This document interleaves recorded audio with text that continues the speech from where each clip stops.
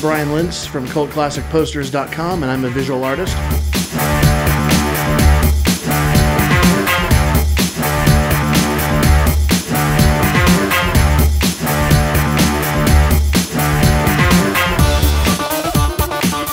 My work is all based off of cult television and film. I fell in love with Twin Peaks back in 1990, and I have a background in art, so I turned that into, started off as a hobby, and now it's a full-time gig. I make posters based on cult television and film. Originally, my inspiration came from the films of David Lynch and the television show Twin Peaks of David Lynch, and then I fell in love with film and television in general, and especially stuff that gets canceled before its time and what become known as cult classics. I try to capture not an exact image from the show or film, but try to evoke the feel of the film or television show itself, what turned it into a cult classic, and I try to evoke that emotion. Raw so far has been great. My business and my art is primarily an online business.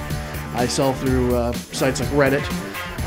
So I really wanted to break into the local Portland market and let the retailers and stuff out there know that I'm around and that I'm local.